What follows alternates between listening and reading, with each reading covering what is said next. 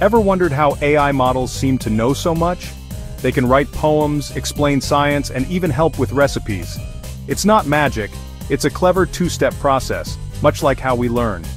First, AI models go through pre-training, where they absorb vast amounts of general knowledge like a student reading every book in a library. Then comes fine-tuning, where the model is trained for a specific task, similar to an apprenticeship. Pre-training builds the foundation, fine-tuning adds the finishing touches. In this video, we'll break down both steps, showing how AIs go from generalists to specialists. By the end, you'll see how these digital brains are built, and how you might use them yourself. Let's dive in and demystify the learning process behind AI.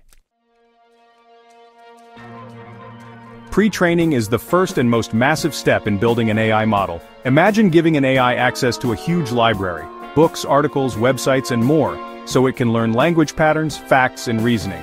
The model's job is to predict the next word in countless sentences, adjusting itself each time it gets it wrong. This process happens billions of times across trillions of words, requiring enormous computational power and resources. The result? A base model with broad general knowledge, like a university graduate ready for any career. It can talk about almost any topic, but it's not yet specialized. At this stage, the AI is a block of marble, full of potential but not yet sculpted for a specific purpose. Pre-training is resource-intensive, but it's what gives AI its vast foundational understanding. The base model is knowledgeable but unfocused, waiting to be shaped for a particular task. This is the essential groundwork that makes all further customization possible.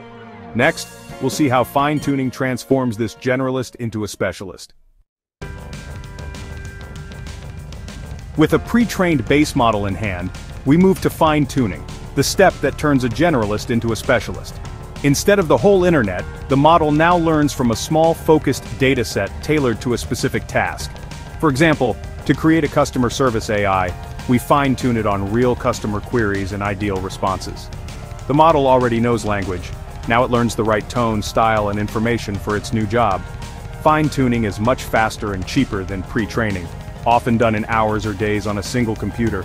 This process lets anyone customize powerful models for unique needs, making AI accessible to businesses and creators.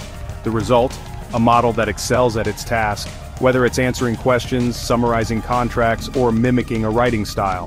Fine-tuning is what makes AI truly useful in the real world. Let's compare pre-training and fine-tuning side by side. Pre-training builds a broad foundation using massive, unstructured data from across the internet. It's expensive, slow, and requires supercomputers, creating a knowledgeable but unfocused base model. Fine-tuning, in contrast, uses a small, curated dataset to specialize the model for a specific task. It's fast, affordable, and can be done by individuals or small teams. Pre-training is about potential. Fine-tuning is about precision. The base model is raw material, while the fine-tuned model is a finished tool, ready for real-world use. This two-step process is what makes AI both powerful and practical. Pre-training creates the engine. Fine-tuning tunes it for the race. Together, they unlock the full potential of AI. Should you ever pre-train a model from scratch? For almost everyone, the answer is no. Pre-training is costly and complex, best left to big tech companies and research labs. Most projects start with a pre-trained base model and use fine-tuning for customization. Fine-tune when you want your AI to perform a specific task, like answering questions about your products or writing in your style.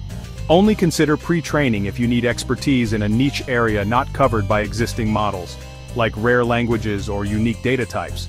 For 99% of applications, start with a base model and fine-tune it for your needs.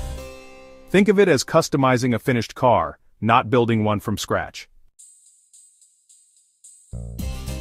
To fine-tune effectively, focus on high-quality data. A small, well-crafted dataset beats a large, messy one every time. Make sure your examples clearly show the behavior you want the model to learn. Start small. Test your approach on a simple model and dataset before scaling up. Iterate and improve as you go. New techniques like LoRa let you fine-tune large models efficiently by training just a few extra layers. Retrieval Augmented Generation, or RAG, lets your model look up information in real time instead of retraining. These methods make fine-tuning faster, cheaper, and more powerful.